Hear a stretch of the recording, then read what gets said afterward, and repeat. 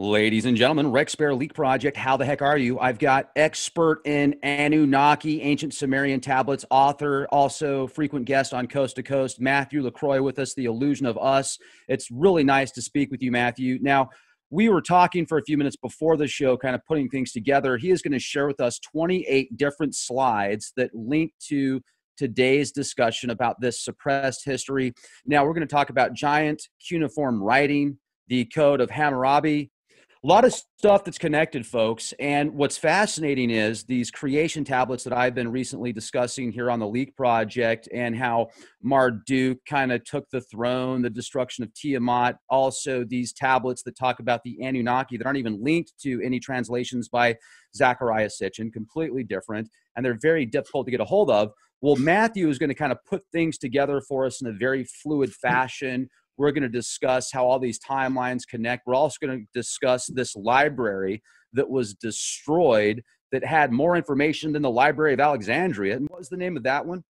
The Library of Ashurbanipal. And when we actually talk about Ashurbanipal, you'd be like, that's who that is. It's interesting. Connecting all these is difficult to do because it hasn't really been done extensively by a lot of different documentaries and channels.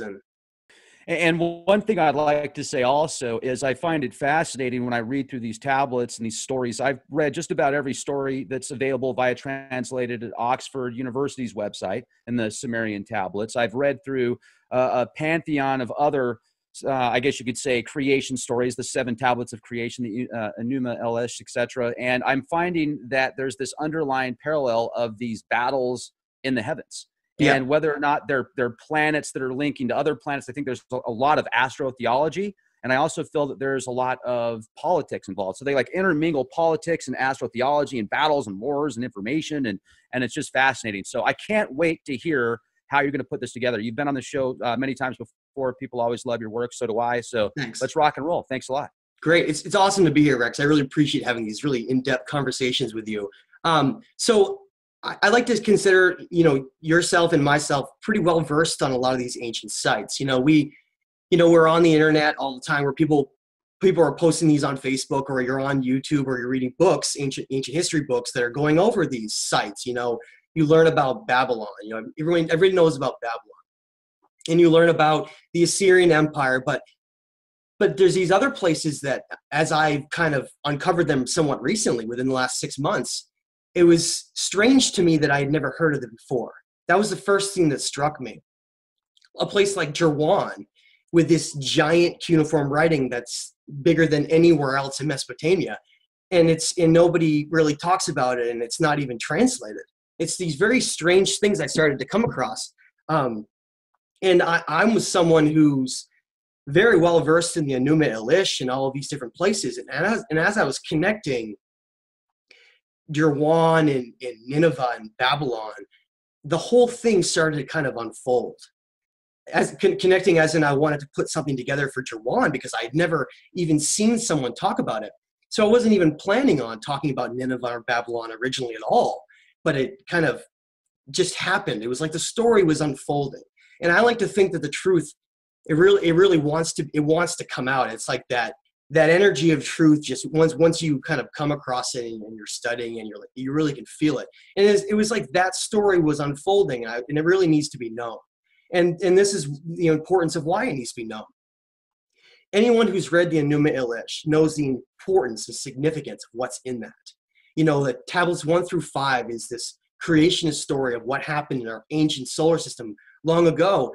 And then you get tablet 6 and 7 that talk about like the creation of mankind and the genetic altercation by the gods and all these very strange things. And yet, if we didn't have this library that we're going to talk about in Nineveh called the Library of Ashurbanipal, we would never even have these writings today at all. So we're going to go over the chance of why we even have those and how the whole story is connected back to the Sumerians and the Anunnaki. And it's a really amazing sequence of events that occur in the timeline of our history. And also you were showing me some of those images before the show, this giant cuneiform writing. And I imagine these, very large people that, they probably could be 7, 8, 9 feet tall. I don't know. I mean, how big were they? Well, that's the question. if you have writing all over Mesopotamia and even other places like in Bolivia, there's some strange writing on like the Fuente Magna bowl that's cuneiform, right? But the cuneiform writing everywhere that we find, no matter where it is in the world, mostly out of Mesopotamia, is all around the same size. Even in large temples, if you have cuneiform writing or wherever they are, it's all about the same size. And yet, there's this one location, Jerwan, Iraq, the center of all of this, where this writing of cuneiform writing is like 10 times bigger than anything else we've seen.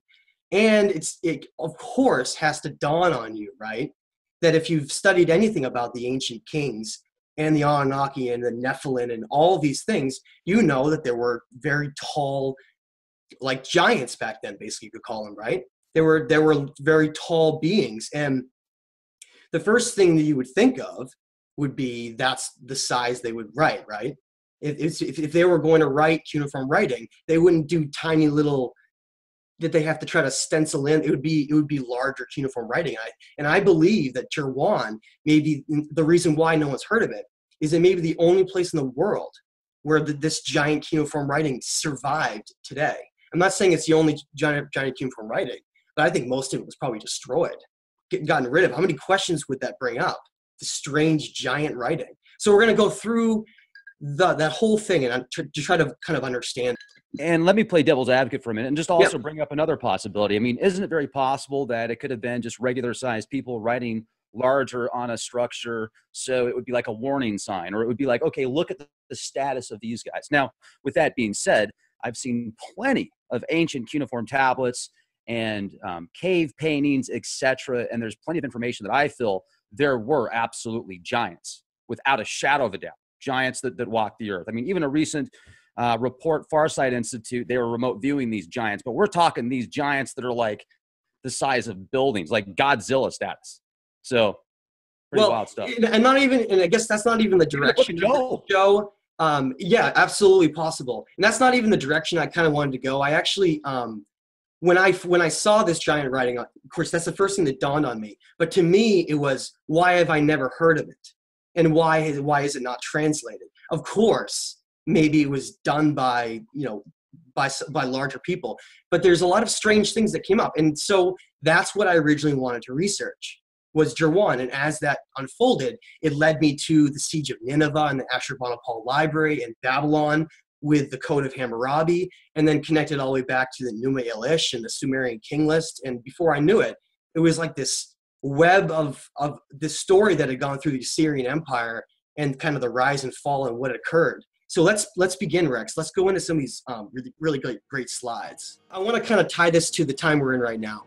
We're in this very unstable world where the Middle East is the great conflict of our lifetimes, where places like Iraq and Syria have been targeted by what we perceive as this kind of internal civil war threat with terrorists that are kind of blossoming and then going to attack other places.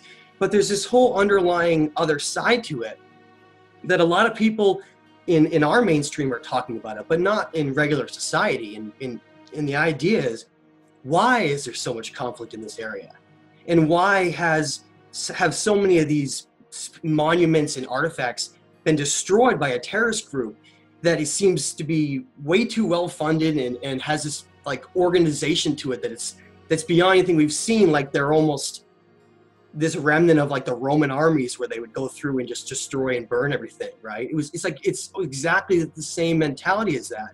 But it's a very strange thing if you were a terrorist group to do that. And so that's why people started to look at the idea that when things like when we invaded Iraq and we had the Iraqi museum raided and all the artifacts were stolen by soldiers and bandits and mercenaries and all these things, it was very convenient that all that stuff disappeared, some would say, right? Because it kind of conflicts with a lot of the things that we're told. And that's where we're going to go right now.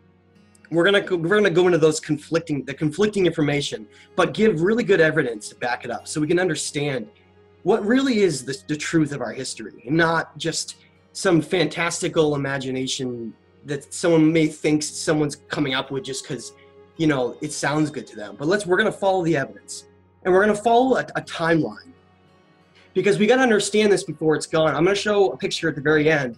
This is the gates of Nineveh, and it's no longer there anymore. Really important areas that tie into some of the most important writings that describe what really happened in the past, and who the gods were and who we really are too, came from these sites. So, and then now they're all being destroyed. So and most of them are, haven't even been fully uncovered yet. That's the other really interesting aspect. So let's go through kind of a chronological order, and I want to start with a time period of around 700 to 1000 BC. We're gonna begin in the Assyrian Empire, and this is, of course, one of the most famous empires in all of history. It's important to kind of wrap your mind around this, to get both maps and to kind of visualize it. So let's do that. Try to imagine yourself, back 1000 BC, and we're gonna go to the site of Jerwan. As you can see, it's right below the mountains. Okay, the Zagros Mountains, kind of connecting all the way up into the Himalayas, and just south of it is where all these rivers essentially flow down into, and that's where ancient society began, right? Right along, ancient Eridu with the Sumerians, right down along the Persian Gulf, and so we're gonna follow that north and kind of piece together why so much of this is important, right? I talk to a lot of people with this, and they're like, oh, you're just going to go through a history lesson and bore me. But when you actually understand these things and what happened and how it connects back to the gods, it's absolutely amazing. It really is. It's an incredible story. And most people know the city of Mosul, which is right in the center where all the fighting is. But that's also, Mosul is where these ancient cities of Nineveh and Jerwan was. So Jerwan is found just south of the Zagros Mountains. And it was kind of the lifeblood of this ancient city of Nineveh. And the story kind of begins with Jerwan, Nineveh, and Sennacherib. And Sennacherib was this ancient king of Nineveh, and the whole Syrian empire kind of revolved around his dominance of the region. And he had these incredible aqueducts that Jerwan created, and they were believed to be the first on earth. And he had Nineveh built, and there was all these incredible structures built about him. And at the same time, you look at his description and what he looks like, and we're going to go through, Rex and I were talking about before, looking at Ashurbanipal, these incredibly tall men with these sometimes tall elongated skulls, and how they had direct lineage connections to the Sumerians. And it becomes very interesting to know what really actually happened here. So Sennacherib was the first king that we're going to discuss, because he's the one who kind of set the stage. He made the Assyrian Empire to what it kind of started as a great empire, with Nineveh blossom. Now, I want to point out some of the dates that we have, I'm going to give during this. They may not be exactly right, because a lot of the dates that we've been given for timelines is off. You take like a place like Göbekli Tepe, and we've radiocarbon dated that to like 11,000 years old. And yet that throws off the entire timetable of what we're given for nomadic tribes and societies developing slowly. So the whole timetable has to be potentially shifted slightly, but we're going to kind of do the best we can and leave some wiggle room in there. And this is what Jerwan actually looked like. And of course, thousands of years ago, when it was actually there, it was much, much larger. We've gone through significant erosion and maybe even disasters that have washed away and taken away much of what this great aqueduct was. But to understand the kind of how amazing it is, it was the first aqueduct on Earth, right? Just happens to have this giant cuneiform writing on it, and then connect back to Nineveh. But it was the kind of lifeblood of the city of Nineveh, and it brought all the water to the city itself. And today, you look at Mosul, and where it's kind of the center where a lot of these battles have been, and you find out it's basically the exact same place of where Nineveh was, the ancient city of Nineveh. And that should be really interesting to a lot of people if you consider the fact that you can't even go to a place like that right now. You can't even get in. It's so dangerous that it's completely overrun still by, kind of temporary governments and various things like that. And it was amazing to find out that the famous Hanging Gardens of Babylon, it's always been talked about, was actually a mistake and kind of a misunderstanding, and that the Hanging Gardens were actually in Nineveh.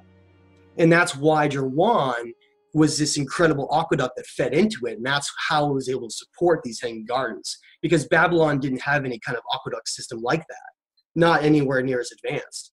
So you can already understand this city of Nineveh, and kind of at the time it was a city beyond anything on earth. And that's where the entire Assyrian Empire story and the libraries that they gathered begins.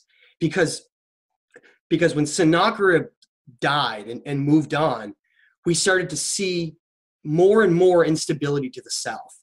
And one of the neat things about the Assyrians is they have a vast library of basically showing us examples of their mightiness as an empire. Extensive different things that were found when they excavated parts of the city. And they show massive armies with advanced, weapons and horses. And it was the Assyrian Empire dominated the largest area of the world at that time. And they showed these conquests in all of these different murals and descriptions. And it's amazing to learn and go back and kind of run through each of these battles and what they occurred. And we're of course can't go through all of them because there's too many. But we're going to focus on the Siege of Nineveh and why that happened and what that led to. So Nineveh, what an amazing place to research and uncover and learn about. This is just an artist's description of it based on what people said when they were there. But Nineveh, found where Mosul is today, was considered by scholars and people that had actually visited to be like the most beautiful city in the entire world. And it was, besides these really, really colorful, enormous buildings and temples, of course, they had the hanging gardens all over the place, which meant there would be flowers and vines and things growing all over the walls everywhere where you'd be walking. And it was, grapes and everything. And it was an incredible place. And of course, jealousy started to arise further to the south from Babylon. And that's where the tension started to begin, because you have these two cities that both want to dominate this empire. And you have the tension between the two of them because both of these cities had ancient bloodline kings that had been ruling them both. So, and I want to go through some of those to see where they fit in. But basically, Babylon, you could see, was found 300 miles to the south of Nineveh. So far enough that they weren't at least on their doorstep, but close enough where they could be constantly fighting and having battles. And that happened constantly. They had skirmishes and they had small civil wars that would break out, but Nineveh would always triumph because it was the capital city of the entire empire at the time. When you start researching Babylon and you learn about who was kind of in control of Babylon, it's really interesting to learn that the god there who was kind of in charge of Babylon was known as Shamash. And this is what's I want to really lay out to have people understand, is that people have the Sumerians in their mind of where they belong, and then they have the Babylonians, and then they have the Assyrians, and then they move to places like the Hittites, and then they move into the Romans and places like that. But we have to understand it all came from the same place. They're all descendants of these Sumerian kings. And that's why when we connect and learn about Babylon and who these gods of Babylon were, you see that it always connects back to Sumer. So learning about Babylon, you learn that the god there was known as Shamash. And if you just do a little search on Shamash, you find out that in Sumer, his name was Utu. It's like, and every time, that's what's amazing about when you learn about these ancient history aspects, is that all of these gods are always connected back to the Sumerians, the Greek gods, the Roman gods, the Akkadian gods. They're always connected back to the Sumerians. They just have different names, and they always have the same traits, though. And that's how I really want to try to. So many people still think so much of it is a myth. The gods are a myth, and all of those things are just a myth. But they're all based on something real. And us thinking they're a myth, the longer that goes on, it'll be the longer we kind of stay in ignorance, right, Rex? Sure. And let me jump in on that, because Please. you're bringing up some really good topics, and I'm looking at the live chat right now. We've got a pretty good sized audience, and it's just growing and growing and growing. A lot of times you come on the show, the podcast will get 50,000 views in just a week, sometimes even less. This information, when you brought up the gods, I am starting to really after reading all these tablets and stories and reading through ancient, history, whether it be a translation of a treasure trove of hidden cuneiform tablets that were discovered, whether it is a Gnostic text, whether it's something out of the Bible, the New Testament, the Old Testament, whether it's something out of Morals and Dogma or some type of ancient Masonic type information, Rosicrucian type information. I've noticed that there's these Hermetics. I just read the 7 principles of the Hermetics that are linked to the Kabbalion. And it seems like there's this underlying theme of the gods and what are the gods, and the gods need us as much as we need them. And are they planetary objects that can then manifest themselves into forms like we would see as a human or a superhuman? Because when I read through these creation stories, these tablets, I'm imagining, literally, I'm visualizing these wars in heaven that are either from just planetary bodies coming in because they get linked to the gravity of another planet or the sun or something like that. And it talks about Marduk kind of taking control. Because if you read through those tablets, right, it starts off that Marduk isn't the creator. And then at the end, Marduk created everything and has all the power and stuff like that. And Marduk's linked to the sun.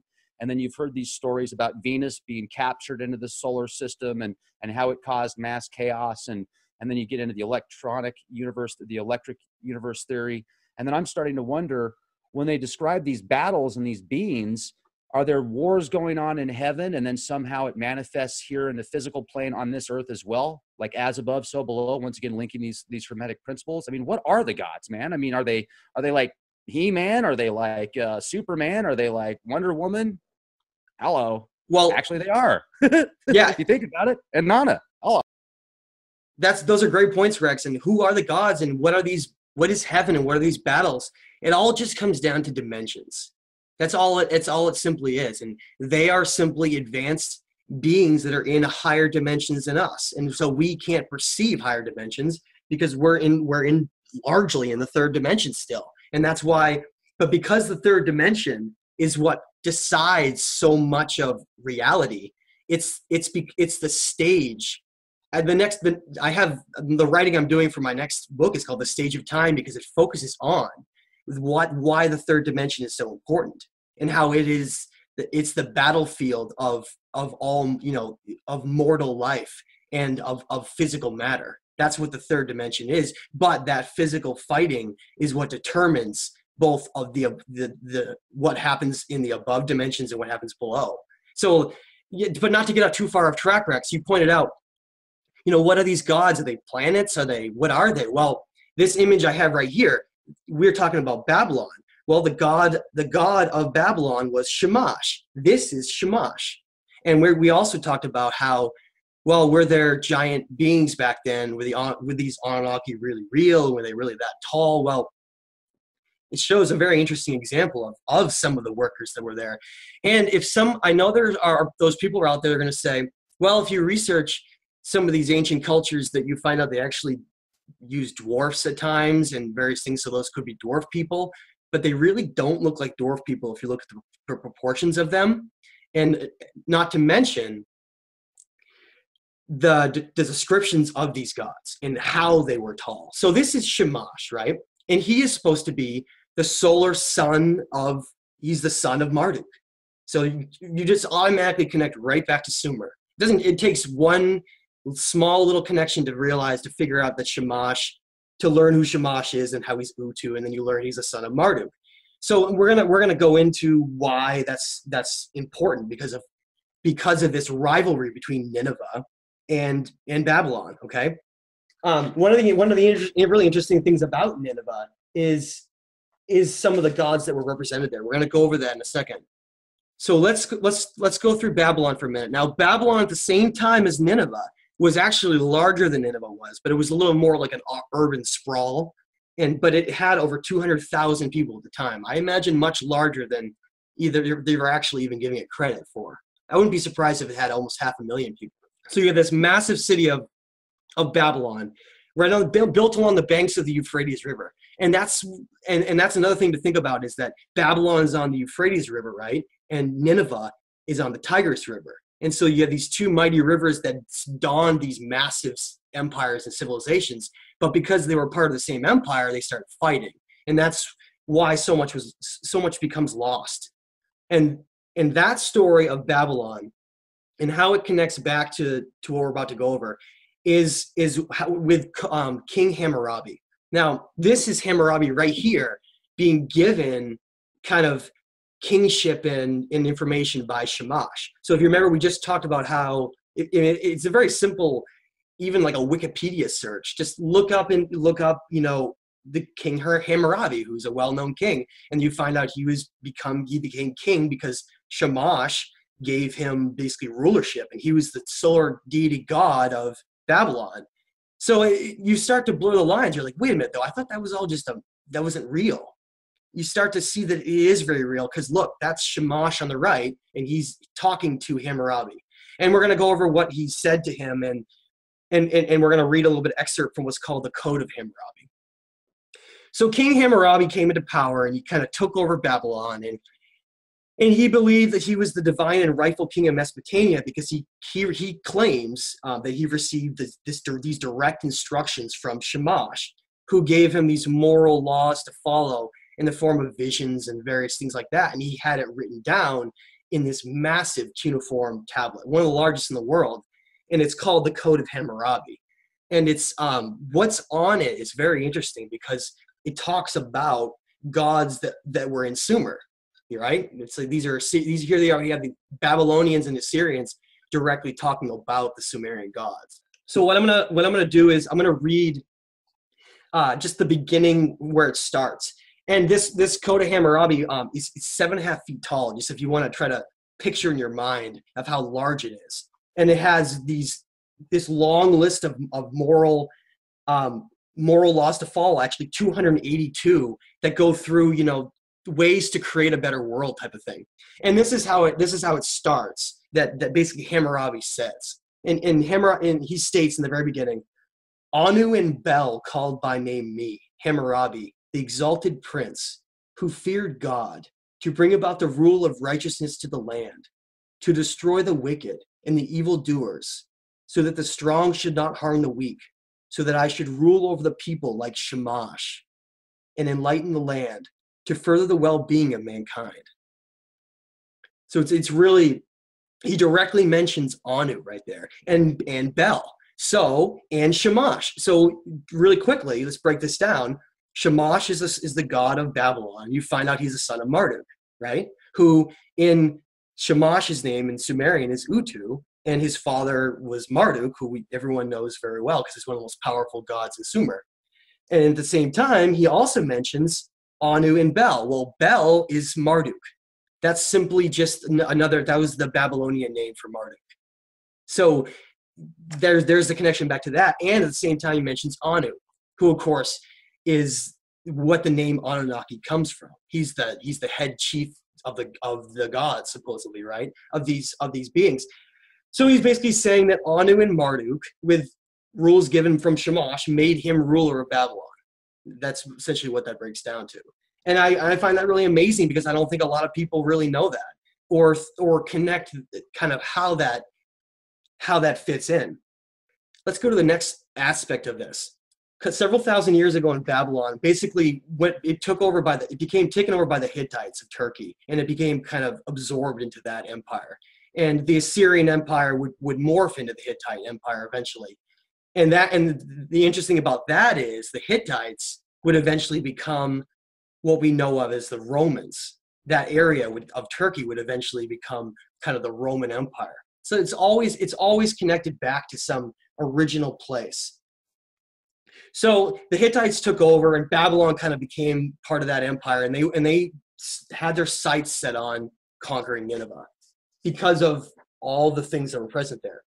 And at the same time that Babylon was rising to the south, getting influence from the Hittites, we had this new king take over Nineveh named Ashurbanipal. Now, this image, Rex wanted to talk about this based on the description of the elongated head, and they may not know that this is King Ashurbanipal. And who cares, right? Until you learn about what he did. And to me, the efforts that Ashurbanipal did are some of the most important in history. From 668 to approximately 627 BC-ish, He transformed Nineveh to the most powerful it was at the time. And after he did that, he became obsessed with high intellectual knowledge, basically. He wanted to learn as much as he could about what the ancients knew, and not just, conquer all the other places around him and to continue to build his empire. And he decided to focus on a completely other aspect, which was very interesting at the time.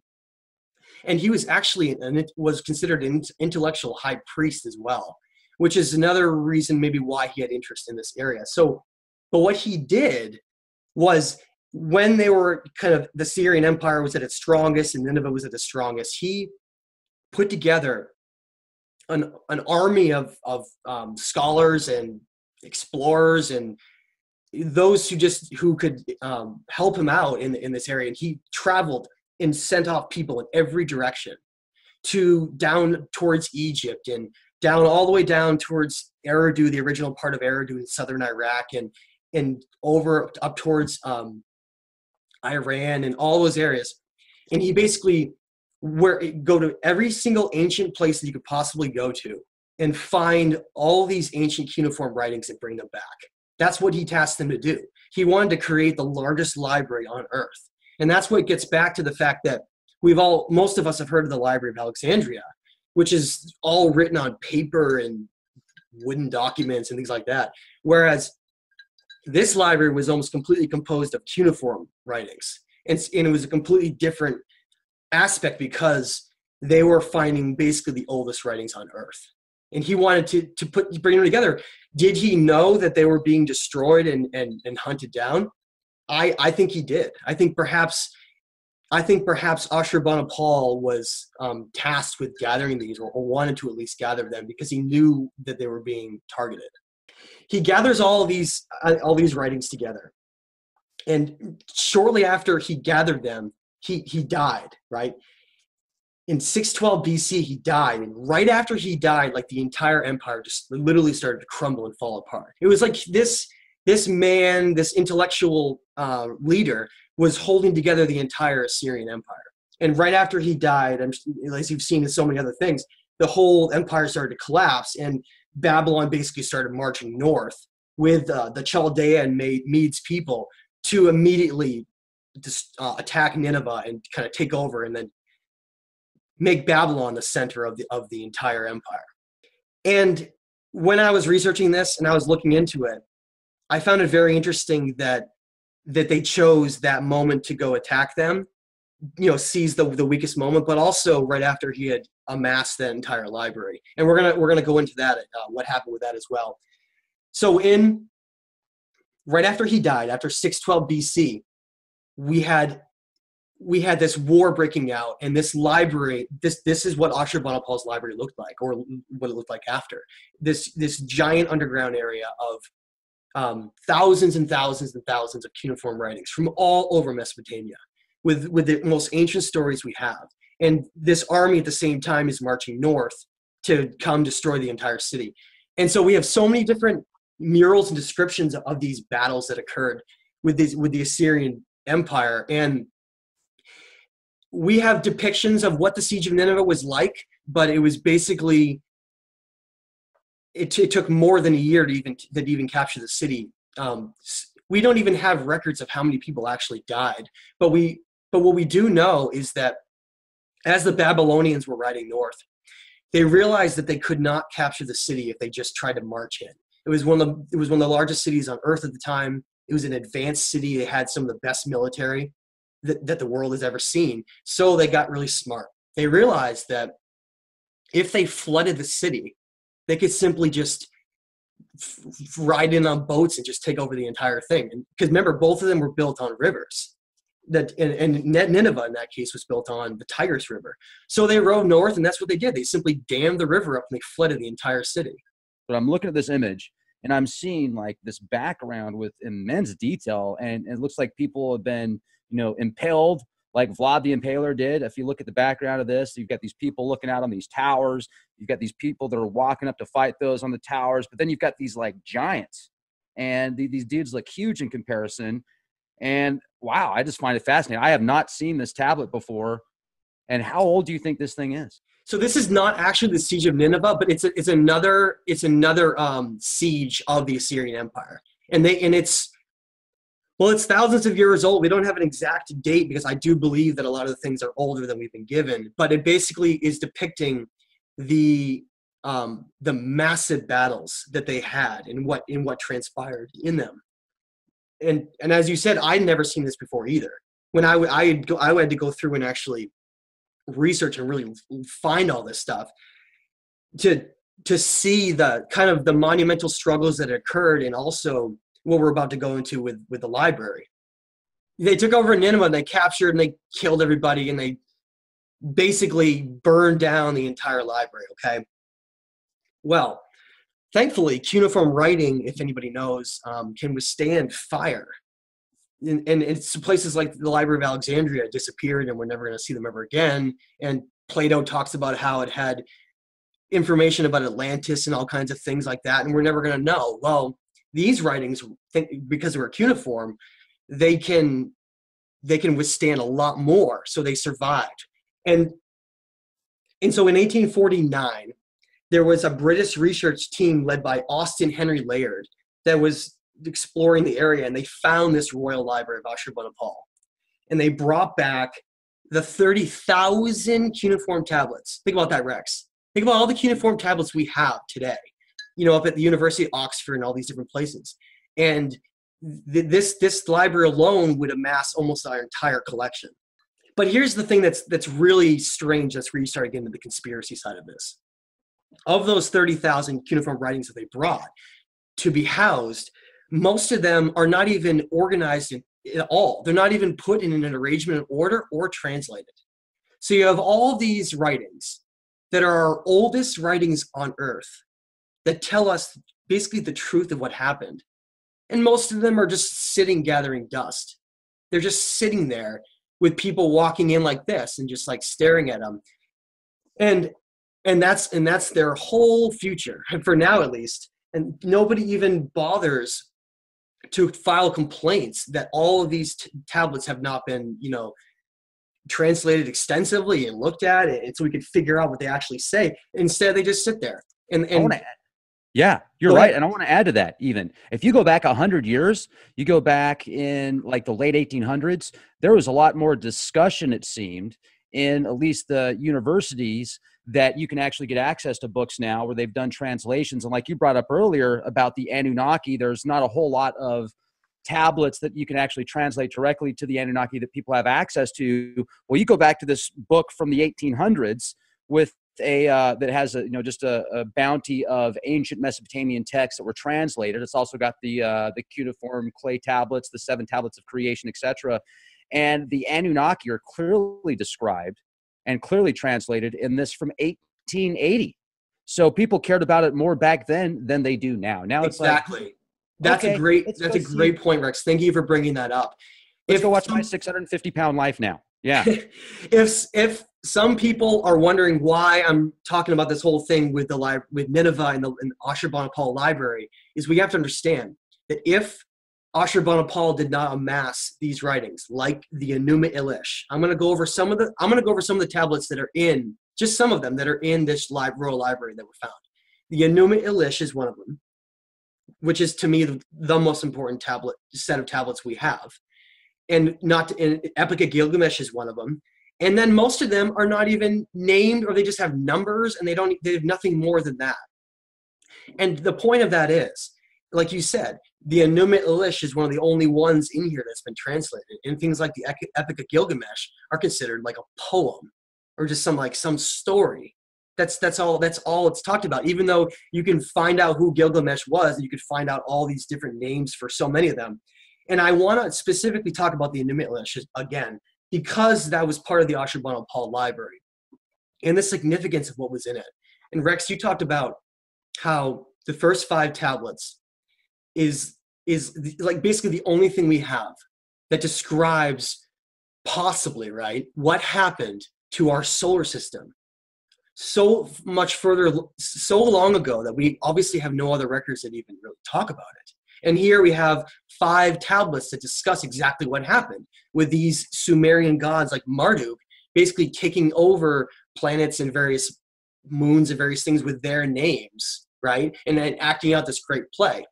But that's not the most important thing about this, because I do think that's extremely important.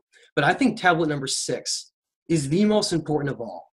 Because, and I want to also point out that if you go look up for translations of tablet number 6 of the Enuma Elish, you'll find many of them with slightly different translations, but largely the same. But if you go to official places like the University of California and these other places, I found it appalling to see something like the first 5 tablets in there translated, and then they just like ignore the 6th one. Just like happily ignore it, and it has nothing even there.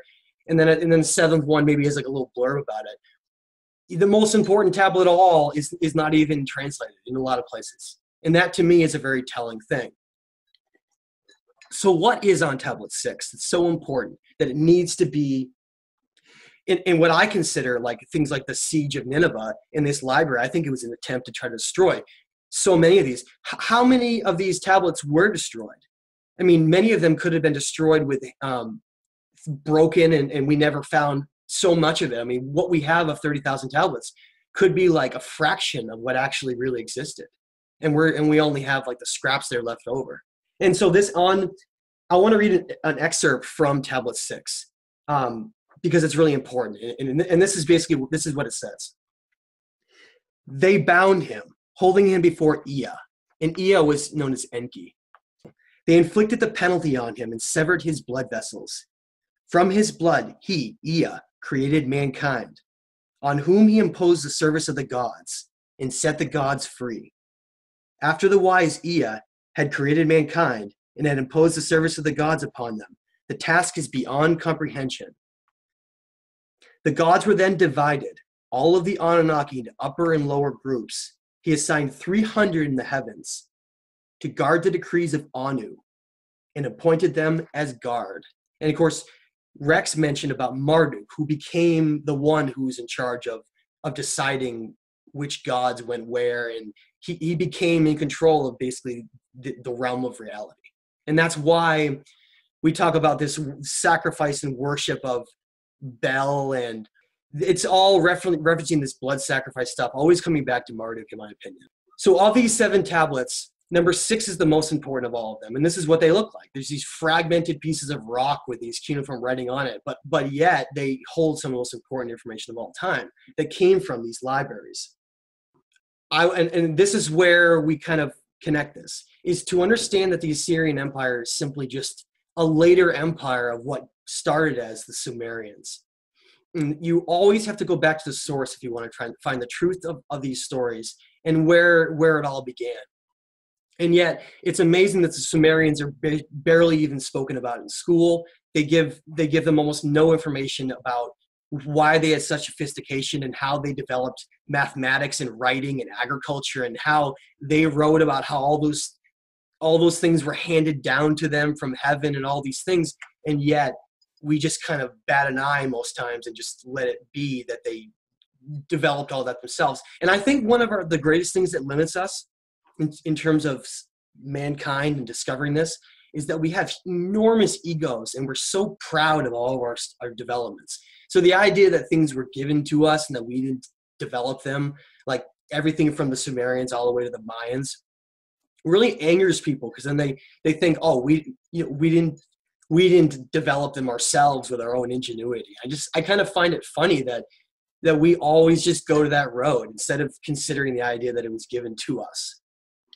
Well, it's interesting also when you read through, for example, the Sumerian tablets and the Sumerian king list. It describes how the kingship descended from heaven, and it describes the first king. And I am wondering if the first king is actually Adam, that's described in Genesis from the Old Testament. There's been so many different stories that have been adopted and taken from the Sumerian culture and it's put in modern religion scriptures. Yeah, it's right out in the open, right there, right? We think it's all a joke. And yet Adam is, and we're going to go over, it mentions Adam in many places. I want to talk about the Sumerian king list. I mean, these things are right in front of us. And yet most still think it's a fairy tale. We tied in Nineveh, we tied in Babylon, the Sumerians, we're going to go back and where we started in Jerwan. Because this is how you enter Jerwan if you were to walk to Jerwan into the site of this aqueduct. We talked about how there's this giant writing there. We'll look at these giant murals. This is hundreds of feet high, this cliff. It's huge. And these statues are so big that some people, just to see how big they are, have to like look at them with binoculars to try to get the scope of how enormous it is. And this is called Kinnis Rock. And at the site of Jerwan, where this just happens to be the first aqueduct on earth, right, for the city of Nineveh.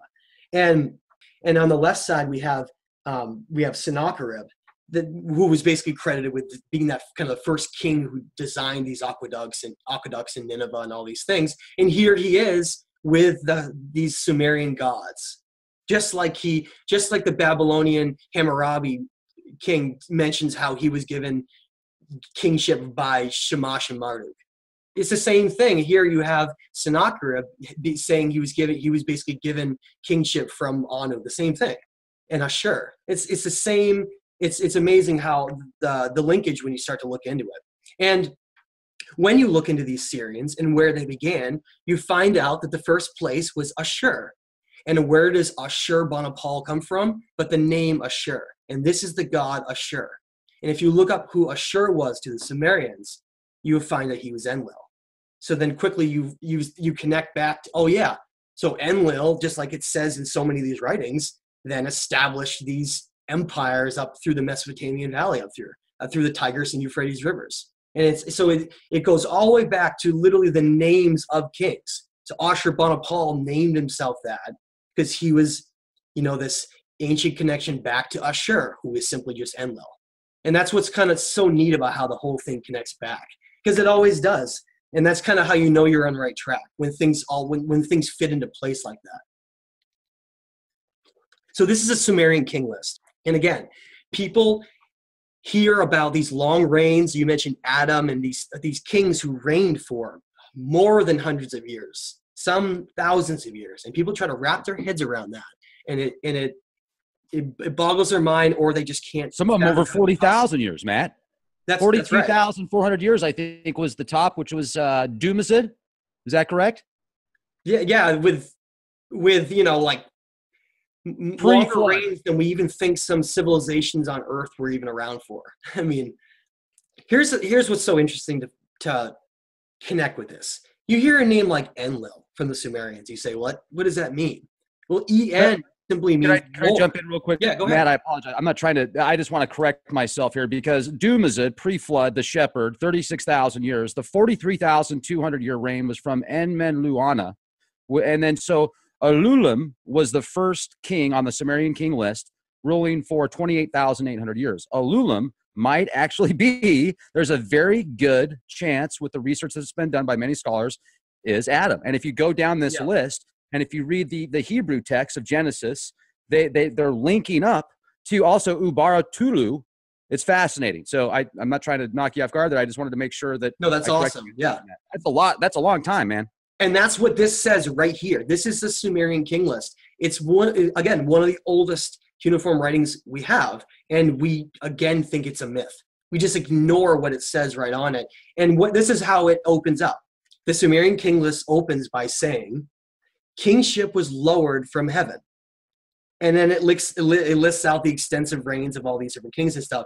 And Rex, doesn't that quote sound pretty familiar? Like the Genesis quote where it says kingship was lowered from heaven as well? And the Gnostic text, the Egyptians, you read through the pantheons and their information and their gods. It came from the heavens, Now here's one thing that I want to talk about for a second. When it discusses the heavens, people are like, well, it's a different dimension. Is it, or is it a different part of the solar system? Is it a different part of the universe? Is it all of the above? It seems, that's a great question. And it seems from everything I've seen is heaven is simply anything beyond earth. And hell, or the lower dimensions, was basically like underworld, inner earth, and lower dimensions. And so we try to put a label on things and try to box and frame things so we can understand. But really, we haven't really reached the point where we can fully understand yet. think that was a good way to put it. I appreciated that. And also, though, I feel sometimes when hell is referred in ancient texts, or when they say Hades, they're not referring to actually hell. They're referring to a certain part of the universe, the Hades constellations and the Hades section of the actual universe, not Hades, hell, inner earth. There's a lot of different symbology used with different things that we tend to take too literal. And yes, it can be very difficult to understand if we kind of don't know where to frame it from. Now we're going to come all the way back to where we started, because this is the most important thing of everything we've talked about in terms of the strangeness and the unusualness of this information. This is the best picture I can find of Jerwan. And if you try to find pictures of Jerwan, you'll find a lot of them, but you won't find a lot of comparisons of how big the writing is. It's very difficult, actually. And Jerwan, of course, was the first aqueduct on Earth that brought all the water to Nineveh and created those famous hanging gardens and that great lavish city that existed there. But we had to come back to the source, because here, of all the places like you talked about, is this giant cuneiform writing on these huge limestone blocks. And if you look at the writing, if someone had the time, it'd be really nice if it was a government operation or like some kind of a situation that was well funded that we could trust. Had the time, we could actually find out what this says. I have not been able to find any translations of any of this cuneiform writing. And I know that you can do it yourself on University of Oxford. So let's get this uncovered, because this is what's so unusual about it. This is the size of the cuneiform writing that's found in comparison to a man's hand, almost all over Mesopotamia and anywhere we can find. This is the size of what it was written for. We can imagine a regular person, right? A consort or whatever it was. Yet at the same time, here we have this photograph. Now, when I was I gotta mention this, because when I was researching Jerwan, I was searching for this exact example. I was like, I need to find an example of a hand or someone standing next to this writing so that I can show how big it is. And I searched for hours until I found this photograph right here. And then I, of course, put it on some stuff, and then a couple people shared it on Pinterest. And when I went to go find the photograph again for this show to try to find a better one, maybe, that original one didn't exist any longer. I could not find it, and the only one I could find was the one I had then put up, which was further degraded. So here it's preserved here in a slightly grainy form, but that is a man's hand that is sitting next to this cuneiform writing. You can see his shadow very well there. It can't be made up. But look how enormous it is. This cuneiform writing, and it's untranslated. And like I said, I had never even heard of it. I'd never even heard of Jerwan in some examples. It's to me, and I started to put together the importance of these sites, and it started to make sense to me that the easiest way to hide something would be just to not talk about it or to destroy it. And that's where we're going to kind of come to the end of this with. This is what the gates of Nineveh, remember the city directly connected to Jerwan, and where the Ashurbanipal Library was, with the Enuma Elish and the Epic of Gilgamesh and all of those. This is what the site looks like now. And they've only partially uncovered it before they destroyed it. But this is what ISIS did to that site. So you can still see the bulldozer. They actually destroyed literally everything. Who knows how long it's going to be before people can even get in and uncover it, or what's left to even find. And so, Rex, I really appreciate everyone, supporting a lot of the research, and, writers like me and writers like Gerald Clark and a lot of these other researchers who we put ourselves out there, and a lot of people, say a lot of nasty things to us, but you know what, to me, the truth is all that matters. And if you am following evidence and along the trail, regardless of what the predetermined viewpoint is of the rest of society or a lot of people, we got to follow the truth no matter what, because the truth is one of the most important things that matters. So please check out my, I have a YouTube channel at Matthew LaCroix. I have a book of Illusion of Us. And I really appreciate all the support with trying to uncover these, because honestly, we don't have time to continue to allow these to be destroyed. Palmyra in Syria is another example, is just destroyed as well. And there's been many, many other sites. So all of these ancient sites that connect back to the Assyrian Empire and then the Anunnaki and the Sumerians, they're just being wiped out and destroyed. Just kind of like the Roman Empire did with the Library of Alexandria. You know, and it's neat. Gerald Clark's a really nice guy. He used to come on the show quite a bit, and hopefully I'll have an opportunity to speak with him again. So he's got some great books, great information, great researcher. Now, another thing, Matthew, that I want to talk to you about before we close out tonight, after reading through all these tablets and stories and connecting the dots, what do you think and feel the next level is as far as disclosure? Well, right now we're seeing this soft disclosure of UFOs and advanced technology right now all over, the news and stuff. And that's where the focus seems to be. But I do think the time frame that we're going to go for there will be, like we're seeing in Egypt, there will be a major discovery made there, like below the pyramids or in one of these places. Something is going to come out and it will just kind of blow this whole thing open. And I think that we're seeing soft disclosure, and of course soft disclosure in a lot of other ways too for ancient history, but we're seeing kind of momentum towards the truth, I think, in a lot of areas. And it's going to be interesting to see how fast the ancient history side comes out in terms of, because of how fast the UFO advanced technology side is coming out with, like Tom DeLonge and all that stuff that they're doing. So for me, I'm looking at both sides, and I'm waiting till that gap is bridged, right? Because people have to say, well, who are the gods, and how does that connect to advanced civilizations and other beings in the universe? And I'm waiting for that bridge to be connected. Hey, thank you, Matthew, man. Seriously, it's a real honor to speak with you. Thanks, Rex. Great being here. Thank you so much.